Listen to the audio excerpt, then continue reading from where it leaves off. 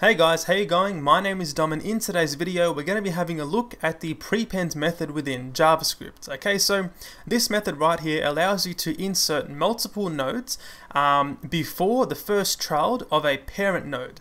Okay, so in most cases when I refer to nodes, I'm talking about HTML elements. Okay, so it's going to be a lot easier to explain with an example. So as we can see right here, I've got this text which says, of course, hey, how's it going? So inside the text editor in the source code, we can see that this is actually contained within a div with an ID of container. So right here we have a parent node and we have a child node. Of course, in this case, the parent node refers to this div right here, and the child node is the span, because of course HTML elements such as these two are a type of node. Okay, so what the prepend method does is it's going to allow you to insert some more nodes just up here before the first child element. So let's go inside the JavaScript down here, and firstly let's create a few elements to actually insert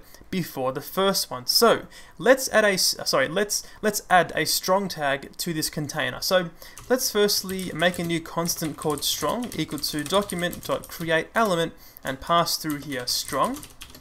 Then we can say, strong.textContent is equal to, let's just say strong, so we can actually see changes visually.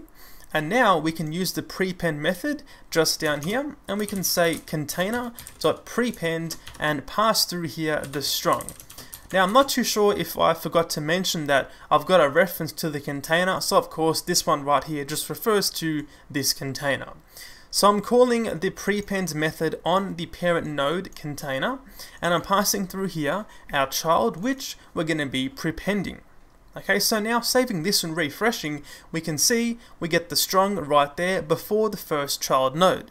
And that's basically how it works. The main advantage of this method is you're able to pass through multiple. So for example, let's go back inside here and make a new element.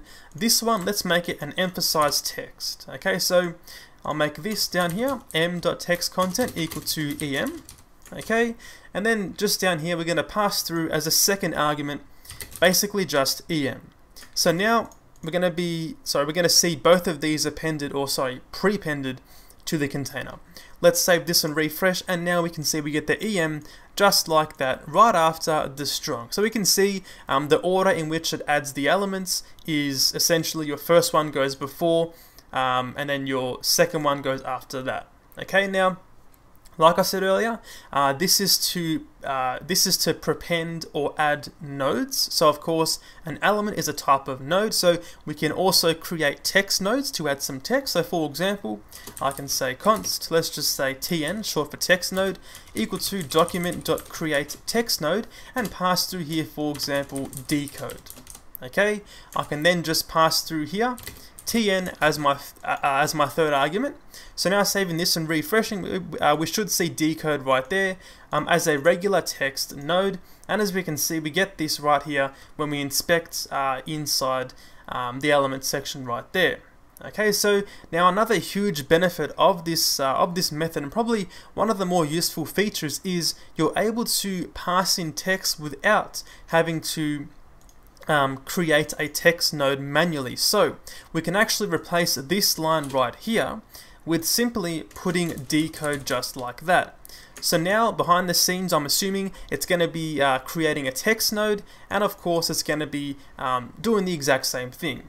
So now saving this and refreshing, we can see we get the exact same result, and of course you can keep on doing this. We can say, for example, let's just say phone. Okay, save this and refresh, and it's going to give us the exact same result. So that is basically how to use the prepend method within JavaScript. It works in a very similar way, if not the exact same way, with a minor difference of the position or placement compared to the append method. So thanks for watching, guys, and I'll see you later.